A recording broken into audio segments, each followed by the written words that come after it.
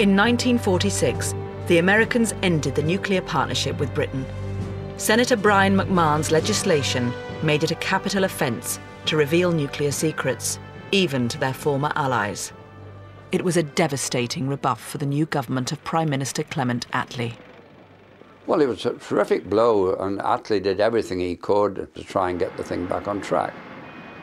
That October, in a secret cabinet committee, Attlee listened to his colleagues argue over Britain's bomb. There is an enormous anxiety, I think, in the political class in Britain at this particular time, that in order to retain our position for as long as we possibly can, then we have to develop these weapons ourselves. Two ministers, Stafford Cripps and Hugh Dalton, were close to persuading Attlee that Britain could not compete with the Americans. But then the Foreign Secretary, Ernest Bevin, arrived, still bristling over a conversation he'd had with the American Secretary of State. Bevin turned up and said, "No, Prime Minister, that won't do at all. We've got to have this." And one of the reasons he gave was a very striking one, quite bluntly. He said, "I don't mind for myself, but I don't want any other Foreign Secretary of this country to be talked at by a Secretary of State in the United States as I have just had. We've got to have this thing over here, whatever it costs, and we've got to have a bloody Union Jack flying on top of it." Attlee was persuaded. Britain must have its own bomb, not just for deterrence, but, he believed, to persuade America that Britain was its natural nuclear ally. If you're in a nuclear relationship with them, it's a bond. It sets you apart from all the other countries in the world. You're the family member. And that's terribly important to Britain as a world power in decline. Attlee turned to the one man he knew was capable of building a bomb. He'd worked closely with the Americans at Los Alamos and helped design the bombs that would be dropped on Japan. His name was William Penny. Look out in the background. The thing we particularly would like to know is how you personally feel about the work that you do. Well, I think it's got to be done. Penny was a most interesting guy. He'd come from very ordinary beginnings, he was self-made, and he had a funny little drawl. And he looked and spoke as though he was a bit simple, quite honestly, because he had a brain like a razor, a brilliant mathematician, and we were so lucky to have him. And what are your plans now, sir? Well, I have to send in my report to the government. When I've done that, I shall have a short holiday, and I hope to play some golf. You're a keen golfer? Yes, keen golfer. And thank you very much for talking to us. Penny faced a choice: return to quiet academia or agree to Attlee's request to build Britain's first atom bomb.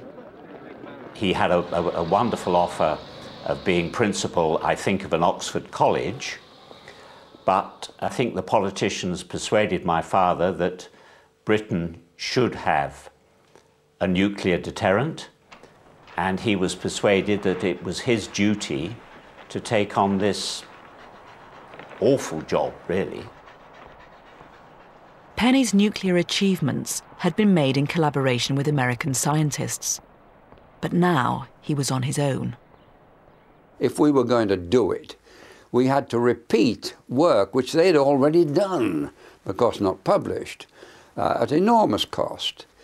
And of course, cost us a lot in time. We were way behind the Americans in producing atomic weapons.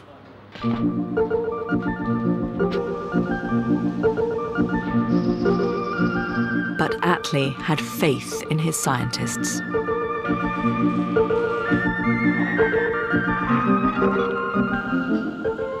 British science is extraordinary. We'd invented radar, we'd split the atom, we invented the jet engine, we had an extraordinary impact.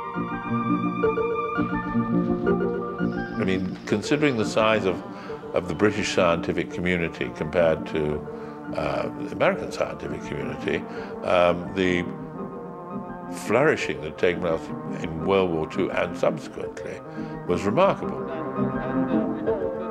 Penny could at least rely on John Cockcroft, one of the pioneers of nuclear science. By the British, certainly. We have all the same problems. Cockcroft was appointed to run Harwell, the new atomic research establishment charged with reproducing the nuclear science the Americans already had.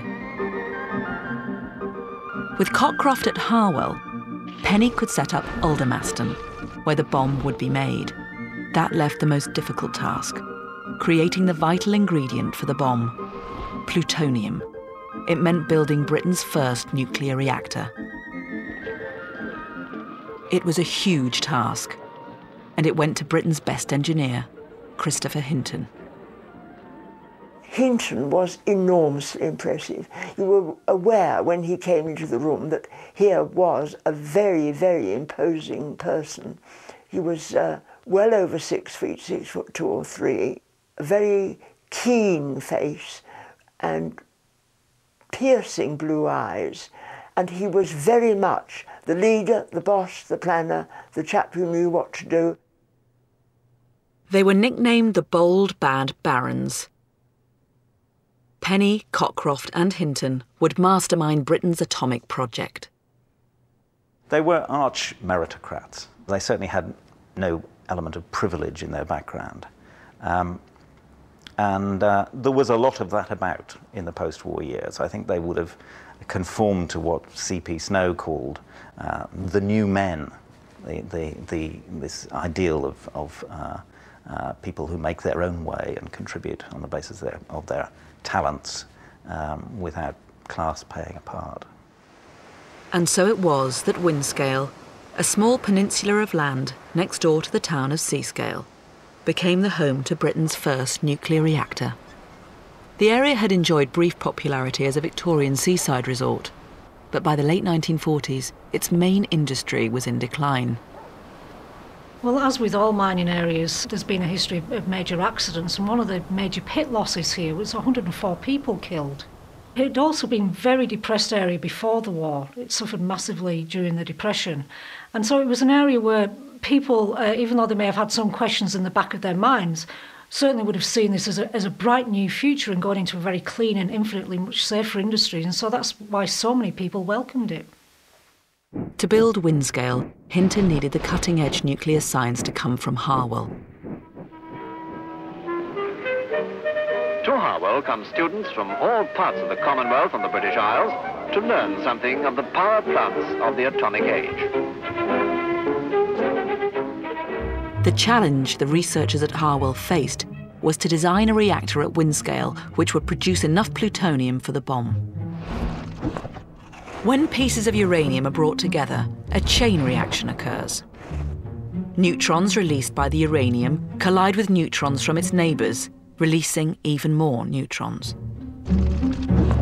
This chain reaction converts some of the uranium into plutonium. But the chain reaction makes uranium ferociously hot. Left unchecked, the reaction could go out of control, like a bomb. The British scientists knew the Americans controlled the chain reaction by placing the uranium in hundreds of channels, drilled through a block of pure graphite, known as the core. The uranium becomes dangerously hot, so to prevent it from catching fire, the uranium was placed in aluminium cartridges which sealed it off from the air. Once the plutonium had been produced, the hot cartridges were then pushed out of the back of the core into cooling ponds of water, so the precious plutonium could be extracted. But the most dangerous part of the process was while the cartridges were still inside the graphite core. Unless they were constantly cooled, they could melt the core or set it on fire. The British knew that the Americans had prevented this in their reactor at Hanford by pouring a constant stream of water through the channels. But this system had a serious weakness. If the water supply failed, the core itself could explode.